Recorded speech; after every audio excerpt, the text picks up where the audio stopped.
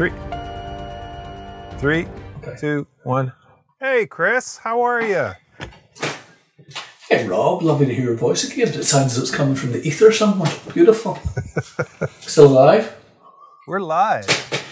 Everything's recording. We're live. Everything's recording on my end. Shit. Well, I'm hoping we've been successful. I'm not even looking at the screen. I'm trying to drag stuff across my screen so I look professional. Everything's here too. I've changed location, as the viewers will see. I've moved to Malmo in Europe. Nice. to make this. Yeah. Well, I just thought I'd do something a bit sparkly. Well, I have my office door open to listen to the babies in case anybody needs my attention. So you might have to go. Well, I might have to close the door so I don't hear them. Yeah. My babies are quite close, so if they do, well, you'll hear Lou for sure. It's like somebody's cut his leg off, but hopefully it won't happen. So what's your first story? My first story is, and hopefully you can see this on Skype. No, 50. Yeah, you can see it on the screen. It's a Guardian picture essay. Yeah, it's a story, of course, a story. And it's called Masks, Meals and Skype, Self-Isolating in Sicily, a photo essay, okay? And it's by Alessio Mamo. And he talks about, he's a WordPress photo-winning journalist. And it's really, really nice. Here, let me just skip through, give everybody a bit of a look. Well, I'll put a link, obviously, for this. But it's really beautiful. I'm not sure how many photographs there are. Where is he in Italy? 15, 10. He is in Sicily. So he essentially has travelled all over the world doing the Kurdish stuff, the Middle East, all the big stories, and the kind of the essence of the whole thing. It's all black and white, beautifully shot, and it's kind of the titles are "Photographing Empty Streets in the Window," the street where Alessio and Marta live, pictured at sunset. So basically, it's him and his better half. And the essence is that he didn't think that the biggest story to happen in his lifetime probably he would photograph it from his own place. Cool. You know what I mean? So it's kind of that. It's all the stuff we're feeling, I suppose. But beautifully photographed. It's kind of very simple. Him and his better half. How many photos are there? But I think it's probably. Let me see, 1, 2, 3, 4, 5, 6, 7, 8, 10, 11, 12, 14, 14, 15, 16, 16. So a perfect amount. But it's just a nice read. Every day Marta does sodium bicarbonate inhalation, covered by a towel to cure her respiratory tract. But the photographs you'll like them, right up your street. Black and white, tack sharp. Nice.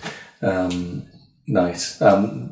The opposite of what I'm going to chat about after this, but it's a picture essay to the Guardian, and it's Friday the 3rd of April, so it's not brand new, but it's new to me, and it's worth having a look at for anybody who's thinking of documenting their journey, their present journey. Their present journey. Yeah, because what way do we do it? You know what I mean? And it's everybody will be doing similar work, I imagine. This is just it's a nice heads up to see it from a guy who's covered conflict, and he's covering that kind of conflict in his own house. She's got his better half's got COVID. Marta, his partner, has been tested for COVID-19, and this is his take on it. So he's living with the beast in a sense. So it's lovely. It's really cool. Can't wait to look at it. Yeah, it's nice. I'll send the link if I haven't really done so. And what's your story, Rob? You have something nice, I would say. It's a slim week this week. Oh my gosh! It's been three slim weeks, hasn't it? Everybody's at home, not doing anything. So yeah, I mean, my story it's really exciting. I'm on the edge of my seat. It's a new color checker. I don't know if you use a color checker or not, but there's a new one coming out on the market. How much? Don't know yet. But the big difference is instead of it being 24 or even I mean, the best one out right now is 140. This chart has 999. That's just showing off. Well, I mean, it is and it isn't. The fact that you have 999 different representations of colors will be that much finer than anything that has 24 or 140. So it's exponentially better, you know, just on that alone. You know, I'll put the link in the description below, but there's a story on Luminous Landscape about it. It's really, really interesting. If you're technical at all, if you're ever looking for that perfect, accurate color in your photographs, this is really the way to do it. You know I'm technical. You don't have to ask me how technical I am. How technical are you? But if I could spell it, I'd be a happy chap. That's all I can say. I know it's TEC something. I know there's an H and an N somewhere along that mix. So the only downside on this is, you know, the fact that it's a new chart and it's got new technology, new ideas, new theories behind it, new color theories. It only works with 2 different software right now, Basic Color and Luma River. Is this one? Did you downloaded something recently? Is that it? No. No. This. You sent me a link to it. No. I mean, this is really, really pretty new. I mean, it'll be interesting to see what X-Rite does in response to this, because this, even if it is only supported by 2 different types of software, there's going to be museums and repro houses and stuff that are just going to use it just because it's that much more detailed. And it runs on a wider gamut too. Like there's a wider potential gamut, supposedly, or something. You know, so. Okay.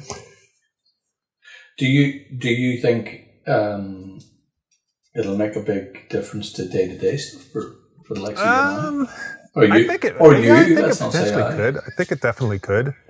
Yeah, I mean, just trying to match up colors and stuff. You know, from subject to image, and then potentially out to printed or display. You know, I think it's just going to be a new color workflow potentially. So let me give you the scenario. Somebody's away doing great work. They've done a brilliant job beforehand, and they pass the job on to you, and it's very specifically lit, very specifically. Well, you need to photograph the color checker in the environment that you're shooting as well. Okay. I mean, that's a granted. I wish I'd had that a while back. Why is that? Well, just somebody gave me a really nice job that I had to do color matching for, and it was just difficult. You don't have a passport, do you? Color passport? No. Definitely. I mean, that's a cheap investment. Even the old color checkers. I mean, I've got 1 or 2 color checkers here still that are in decent condition. They're okay to use, but I mean, the passport, the color checker X-Rite passport is just great, and it folds up on itself. It's a little plastic wallet. You just throw it in your camera bag, and when you get a chance, you just hold it in front of the camera in the same lighting scenarios that you want to, you know, take your photograph in. You've one in the studio, do you know? I keep one in my camera bag. Yeah. See, this is how technical I am. What I would do is I'd find maybe a nice lolly cover. You know, maybe I don't know. Like I'll tell you what's actually I'm just thinking would be really good. You know those long icicle pops you get. You get them and they're not frozen, but you put them in the freezer and they freeze. Oh yeah. You know, there's a really good gamut of colours in those. You know, if you were stuck, for instance. You know what I mean? I don't think it worked the same way, but I get your drift. Never let your child become a fine artist. It just never works out for the best. My second exciting story go ahead. is Tamron have a new lens. Oh, we got like new lenses. It's a 70 to 180. So it's just 20 millimeters short of a 200 of sort of the standard range. But the fact that they made it a 70 to 180 has made the lens physically so much smaller than all the competition. Wow. Okay, I was going to say that's clearly the reason why they've dropped short, isn't it? And it's a 2.8. It's worth $1,200 American dollars. I don't know the price yet in pounds, but it is 5.9 inches. I wouldn't know what that is. and 28 ounces. So it's really small. Gee, I know what 28 ounces is. I shouldn't joke. I shouldn't be sexist or in any way smart with these comments. That's actually really nice. Really tiny. Obviously it's just been released. The news has been released, so who knows how sharp it is or anything. But judging from their last thing, what was it? The 24 to 75 or whatever was supposed to be a really sharp, amazing little lens. Did you not used to be the Tamron guy in California years ago? Were you? I was a big Tamron guy in a past life. In the old Adaptol days, when they did the Adaptol things. Yeah. So you could get a 300-2.8 for $2 or $3 grand from Tamron, and the thing was just amazing. It was so sharp. And Tamron's 90 millimeter macro is crazy sharp. It's a great lens, or was a great lens. Much. Well, I don't know. I mean, this is back in the 80s and 90s. It was an amazing lens. Some days. Can we stick those? Can we stick those in the cinema? Absolutely. Yeah. Let's do it, pal. This is what we need to be doing. We need to be getting people to shift disease and doing stuff. 90 mil. But 70 to 180. Do you say 70 to 180? That's nice. It sounds nice. But light? Light and short and small. So, I mean, to be discreet, to get into spaces to do something, at 180 millimeters, that's pretty cool. Well, for that price, it's not bad. What's your story? What's your next story? Well, I was just going to say it's only one Shackleton coat, Rob. I don't want to keep bringing it up, but where is my coat? I'm going to keep bringing it up into summer. Yeah, you know what? This is the thing. Their sales are going to drop. Okay, they're going to drop down. They need you to boost them up for this. Well, just think of this, Rob. Think of me. Think of the hilarity of the whole thing, right? I'm getting fatter and fatter. I'm drinking and eating biscuits in isolation, you know what I'm saying? If I had that coat, the hilarity of me wearing it, because I would love it so much in the summer, it's kind of going to make me sweat. I'm going to lose weight. It's going to be really... I'll maybe do a workout in it. But anyway, Shackleton, they're missing a trick by not contacting me as yet. But I'll send them a thing. Okay, my next one, I'm going to go left. If I go left, I don't know what it is. I'm going to go right. Okay, now, I have a story. But first of all, I came across this story in a photo museum in good old FOMU, Photo Museum. Okay. I kind of go to it every couple of weeks, see what the crack is. And it's Stephan Vanfleteren. I'm very bad at it as well. Everyone knows how bad I pronounce it, so I'm not even going to pretend anymore. But it's on the screen, and there'll be a link down beneath. So I came across the work there, and it basically was saying the exhibition is not on. Then I went on to his own site, and I found everything's Corona. It's not for me at the minute. I'm just very interested in how people represent and stuff. So this is Stephan's Corona walk, text and photography. And where is he? Where is he located? Sorry. He is. I imagine he's in. I imagine. Good God, you've thrown me there. I imagine he's in Holland, I think. So he's got photographs of Holland during the... Well, you wouldn't know. You wouldn't. I'm gonna throw them up now on the screen. Let me see if I can. Let me see. Present. Where are we? Can I get them up? I can't get up. Here, hold on 2 seconds, Rob. I'm turning sideways, which I'm reluctant to do because I'm such a big lump at the minute. So there's an example of 2 sets of his work, and basically it's spring is budding. Last week I saw my first bumblebee, the day before yesterday butterfly, today a purple dead nettle in the dunes, clouds floated on, and it's called Corona Walks, March 2020. It's very different from our last guy that I was looking at because it's It's not. It's a very fine art approach to the whole thing. You know, seascapes, footprints and sand. There's nothing sharp. Keyboards kind of half lit, but it's beautiful. It's really, really, really nice, and it's worth. It's really worth having a look at. Now, I'm not going to keep banging on about the Corona thing because I think that we could talk about it too much. I'll probably talk about it a couple of weeks, but I'm genuinely fascinated about how we are going to.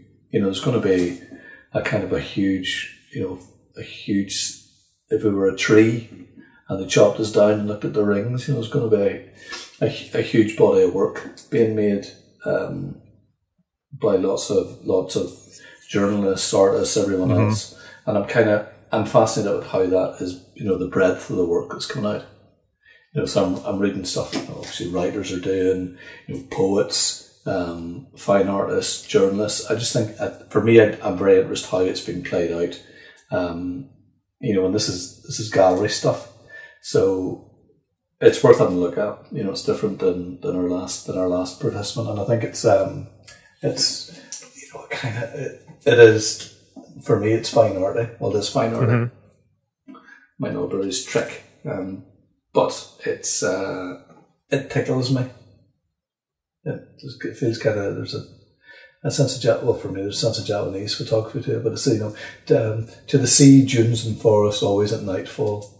You know what I mean? So that gives you kind of an idea. Have you looked at it? No. Looking forward to it. Yeah. Yeah, it's a kind of it talks about fantasizing and, you know, magnified versus the tops of broken trees. That's right up your street, right?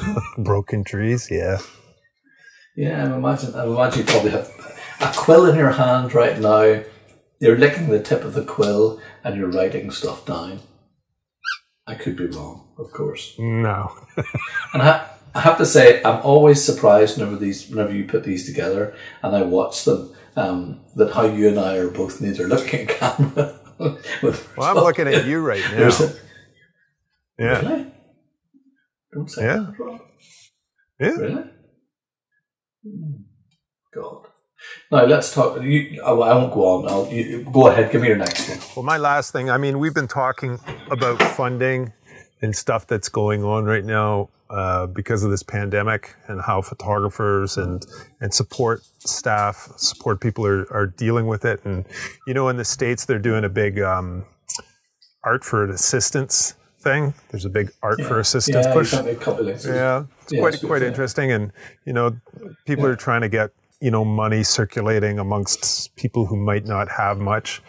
And we've been talking about the different things that are happening in the United Kingdom in regards to funding and stuff. Well, down below, I'll have a link in the description on an article in Rangefinder magazine that lists out all the stuff for any of our American listeners. So all the different government programs that you can take advantage of being a photographer in the United States. Because the United States, as we know, has been particularly difficult. Yeah. Friends in New York are saying it's tight, for sure. I think it's much tighter than... Well, it's much crazier. It's much crazier. Do you find, Rob... Go ahead.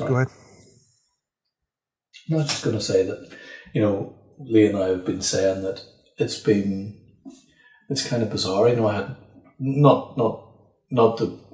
just, you know, as somebody who's used to making work, and you know, as I said last week, you desperately miss it, but we've kind of settled into a new normal. Is it? You have?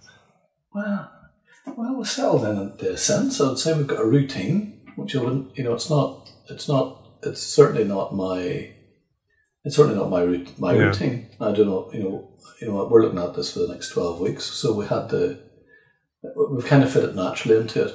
You know, Lee is an artist as well, so we're doing our best at this. But what I find really interesting is that, you know, we're probably quite disjointed from the whole thing. We don't feel as though it's, you know, we haven't lost anybody as yet, touch wood, desperately close to us. So, you know, we're kind of living in this strange bubble where we're eating okay, we're exercising okay, I'm making some work, but it doesn't seem like, and then I've stopped watching the news. Good. Yeah, good. And then whenever you do, you know, good. But then what happens? John Prine dies. You don't find out 2 days later, and then I feel bereft. And now this isn't, I actually thought about this, Rob, I'm not going to hang on about it, but the consequences of dear old John is that, I don't know how you work whenever you're processing or editing your work. I'm flat out Spotify, so I work to music. And I do stuff that's, if I'm doing stuff that's slow, I listen to the slow music. And so I have this kind of way of working where I stick stuff on that kind of suits my mood to work. John Prine and I were dear friends with regards to work. I listened to him every single day for years. Mm-hmm. Didn't listen to the news. What happens? He goes and dies. But would it have made a difference if you had known? Well, I don't know. Maybe I would have marked. I feel as though I would have marked it. It's not crazy. I feel as though I would have marked it slightly differently. But anyway, there we go. No news. I kind of cut myself off on the outside. Mm-hmm. I get the odd message from London or New York or LA with what's happening, and I think they're having things obviously much tighter than I'm having it in dear old sunny Bangor. Sorry, that was a ramble. That's okay. What's your next one? That's it for me. That you? Oh, good God! It's down to me. Well, we have 2 minutes left, so I'm gonna cut this right down. So this is TOI, okay, which is Times of India. You see what I'm doing? Oh yeah, you're going around the world, are you? See what I'm doing? I'm going around the world because there are some things happening. And this is TOI. It is. If you're loitering around your neighbourhood with friends during lockdown, don't be surprised to discover a drone hovering over you. So basically, in India, in certain areas, the police have asked drone enthusiasts and photographers to partake of some surveillance. Wow. Yeah, wow, indeed. It happened in China, apparently. I don't know. China. Yeah, I think they're doing it in Spain too. They're doing it in Spain. So we now have this third eye going on, which I think is, again, I'm just thinking of this from a documentation aspect. We have these, these beautiful overhead images. There'll be books coming out in a couple of months or 6 months or a year. Oh yeah. With this kind of Google Street View image of the whole thing. So I think that's interesting that they've done that. They've asked people to join into the Big Brother, and they're willing. What do you say? Aren't they just something to do? Yeah. I get to fly my drone. I get to go outside. Well, you can be outside in your yard. You're not going to be outside much past that. I'm sure they're not going to allow you just to walk out into the street with your drone. It'll just be your neighborhood. So. Yeah, so you're flying out above you, keeping an eye on squilling your. Well, somebody said, I don't know if it was you said, years ago it would have been if you were telling tales on somebody, it was because they were a fascist or they were, they were doing something. Now it's if you go to Asda twice, you know what I mean? Or if you're out your morning exercise longer than the half an hour, Stop to talk to the postman. Rob, put it like this: Lee and I we're up at 5 with the wee fella. We're out the door by 6:30, 7. We go out really early, which I don't know. I feel as though I feel irresponsible in the sense, but 2 kids, stir crazy. We go out early. We don't go near anybody. We went up to the beach today, and it was a fucking summer's day. There were so many people, dog walkers. Got to get off the beach, man. You're not supposed to be out there, people. No. Well, listen, we're hugging the shoreline. We're out. We're big. I know. You don't agree with this. We're out and we're walking along. And what you're doing is now. I could take photographs that would lie. I could take photographs that would show people standing 2 foot apart, and of course they are standing 2 meters apart. But it's anyway. There you go. It'll not happen in a week. No. The only sure. Listen, our time's up, but this is the last thing I want to say is the only way that this is ever going to subside. The only way it's going to slow down is if people stay in their yards. You got to stay in your yard. I agree. You got to stay in your yard. You can't go for a walk around the block. You can't hop in the car and take a hike. You can't do any of that stuff. You can't. You just have to sit still. You have to sit still. You have to. That's the only way this is going to work, is if we all sit still. When one person out of that 100 goes off and does something else, and they come back into their environment, they're going to contaminate somebody else. You have to sit still. Rob, I'm going to do a collage, right? And it's going to be you, okay? It's going to be you hovering 3 foot above the beach in Laguna, okay? That's just in my head, because I think you're just right. Well, Chris, it's been great. All right, man. We'll see you next week. See you next week. Hopefully. Do you think we could actually... Could we? Could we, Rob? Could we meet up? No. Please. FaceTime. I've FaceTime. Okay, FaceTime. You can't buy a webcam anywhere in the country. They're all sold out. So FaceTime on your phone. We'll see you next week, Chris. See you, bud. Bye. Hugs to the kids. Bye-bye.